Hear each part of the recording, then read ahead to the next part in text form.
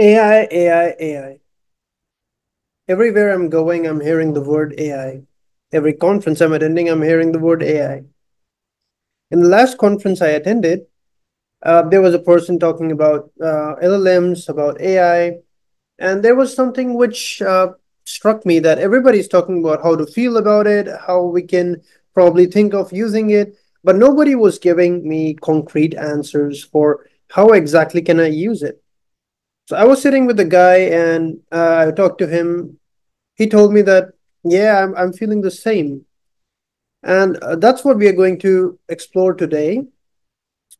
We're going to bring LLMs from the world of imagination to reality.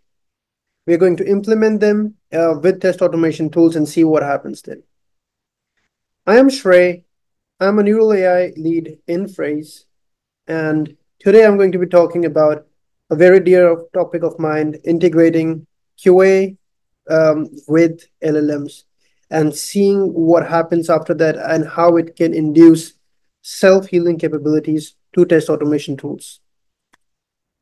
For this talk today, we'll be talking basically about three things. As you can guess, one will be the test automation tool, the large language models, and integrating both of them. To first understand this thing, we need to understand the test automation tool. So very basically, what a test automation tool does is it's able to mimic a user, it's able to interact with the elements, it's able to run the tests and give me a result. I'm talking about Cypress, Playwright, Selenium, any tool you can think of. These were the common things which I found out that I can do with this with any tool, right? So it's not limiting me to a particular tool. This is the common understanding. But out of these four, two are the ones which we'll be focusing on the most. One is interacting with elements. The other one is the test runner capabilities. You can think about it till then, but it will be coming up in the next few slides, and I'll be joining the dots on what it brings to the table. Then we talk about large language models. What is a large language model? To put it in a very simple context, a large language model is nothing but a machine learning model which was trained on large amounts of data. That's it, right? Then we try to understand what are the pros and cons of these LLMs. Because yes, I want to do it, but I need to first understand what can go wrong and what it actually brings to the table. So for LLMs, when we think about it, they are able to understand the code which you give it. It is able to pinpoint issues with it, and it's able to also suggest improvements on your code. And it's able to generate new code from the code which you have given, depending on what is the perfect uh, solution for the particular situation. Then we think about cons. The cons are outdated information, hallucination, and context limitation. Outdated information, what does that mean? That means that my model is trained on some data. As I told you that it's just nothing but a machine learning model, but trained on some data. The data can be old because I might be working with some latest JavaScript version. My model might be trained on an old JavaScript version. Then we have hallucination problems that we probably are getting wrong answers from the LLM model and it doesn't know, it thinks it's correct. Or we can have context limitations. We'll be talking about this in the next few slides and how we can overcome these problems. Let's first talk about outdated information.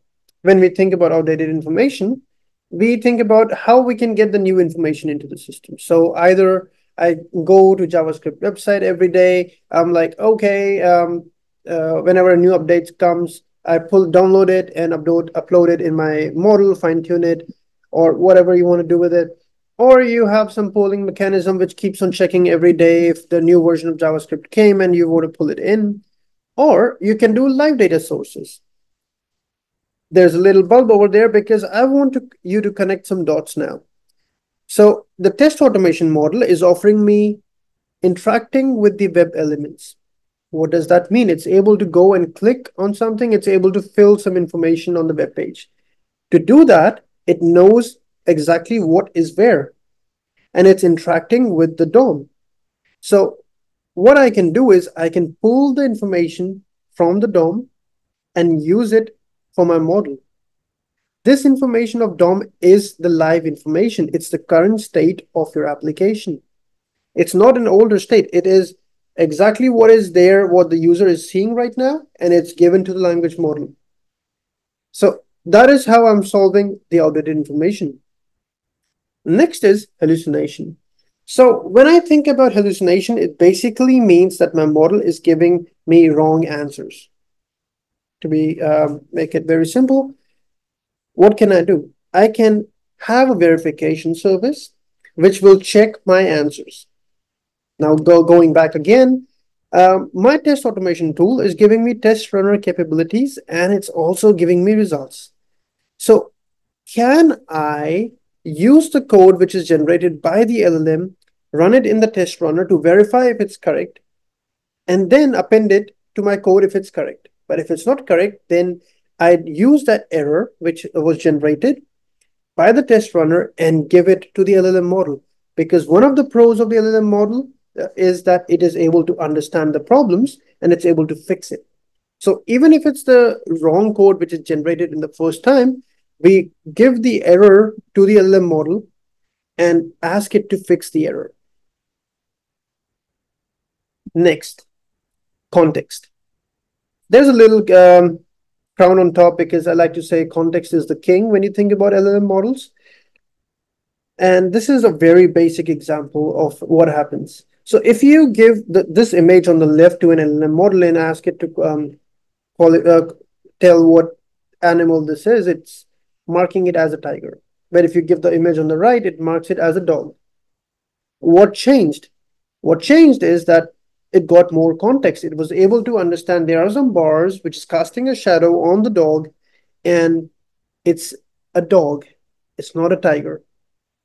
And that is what we have to understand when we think of LLMs. The LLMs need to know the whole context for them to give a good answer.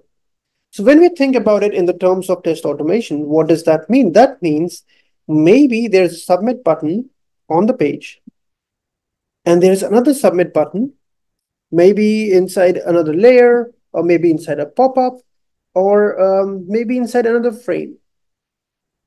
And you're giving only the submit button inside the frame to to the LLM model. And what it thinks is that, okay, there's only one submit button, so just click on that submit button. Fine. But it will not work.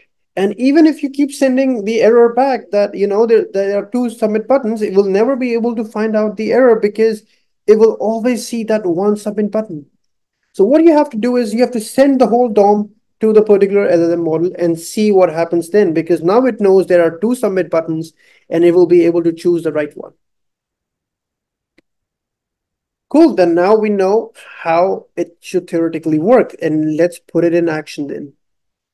This is a little video of what I did, and I've broken it down into some steps. Here you can see a test case, which was written in Zephyr, two of them, and they have some test steps and what is the expected output of each step. Then I go to the LLM model, the script, and run it.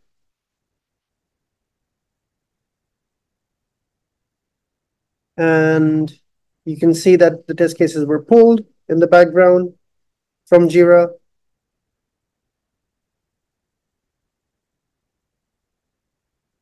And now the code has been generated. So what did we see? We saw that the test cases which were in Jira got converted into Playwright code. Good. So it took every step which was in the test case, converted it into equivalent Playwright script. But that's not what we came here for. We came here to understand how can we reduce the maintenance efforts, because we're inducing self-healing capabilities. This is not self-healing, this is generation. So let's talk about what if my test case changes, right? So we can see here that there's only a submit button. because it's clicking the submit button.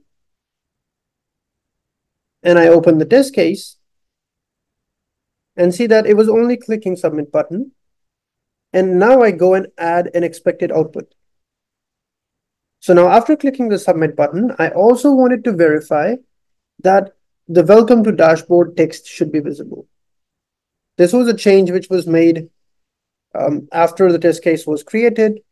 And what happens now? We run the script again to fix it. And the new test cases have been pulled, and we can see that the new verification line has been added. Right? So what we saw was the new step which was added was automatically pulled into the test script. How was it pulled? We'll be talking about all this in a few slides, but we can see that it is able to understand that there were some changes made in the test case and the test script has to be enhanced according to it, which reduces the maintenance in terms of if the test case changes. But what if my application changes? Because that's the most common thing. Well, if you look at the last script, what's happening here is this is the little website which we're trying to test here, and it has welcome to dashboard. We inspect it and we see that the text which is welcome to dashboard is an H1 text. But in the test script, we did not say it was H1 or H2, but it was automatically able to figure out that it was an H1 locator and what text has to be inputted there. Now we go and change the web page. So instead of username ID has been changed to amazing username. But if you see the code still uses username. So if I run the code right now, it will all fail. But what I do now is ask it to fix it.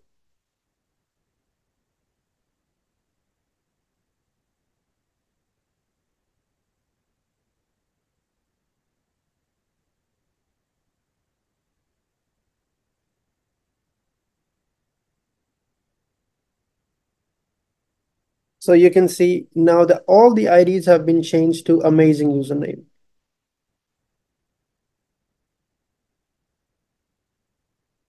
So what we saw was when we changed something in the application, it was automatically reflected in our testing code. And something which we see during all this was happening, there was something happening in the terminal, and that is our key observation, which is that it had one attempt number one, which failed. So it says there was an error, which basically means that the LLM created some output, which was not the correct output. Then we checked it, we sent the error back, and the LLM then did the second attempt, which was this one, and it worked, which shows that there are times when LLM will give you the wrong answer, but with the verification service in place, you're able to correct it and provide more stability. Now, we try to understand what was happening behind the scenes. What was happening was there was Jira, so we had Zephyr, test cases written there. We had Playwright. So Playwright pulled the test cases from Jira, and it checks if there are some new test cases. If there are any new test cases, it goes to Lamma, and it says, okay, there's a new test case. Let's create the code for it. And it runs through all the test steps one by one, which are still sent to the test runner. And the test runner runs these tests, but these are JavaScript code. When the test runner says, okay, the code is good enough, it adds it as passed. And to check this test, it is actually running this test on the current state of application under test. So whatever your application under test is, it's running it on that. If it fails, it goes back and says, okay, it failed. Can you create a new JavaScript code? Goes back to test runner. And in my code, I've put a limit of 5 because I didn't want to go more than that. And if it's failing for more than 5, that's probably a bug and not needs fixing. The test runner says, okay, it passed, new test case should be added. It then sends it to Mistral because Mistral is another language model and Llama is the other one. I'm using 2 of them because I found that one was good for one thing and the other one was good for something else. Mistral then converts all the JavaScript code into Playwright code, and which is then appended into the test script. And this is how it works. When something starts failing, that particular test case is rewritten using Lamma and Mistral Nemo. And if everything is good, then we go to the happy path and we are all happy. Thank you. Questions?